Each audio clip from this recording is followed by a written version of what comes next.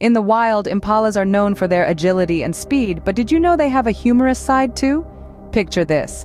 A group of impalas frolicking in the African savanna, their leaps and bounds more like a comic ballet than a survival strategy.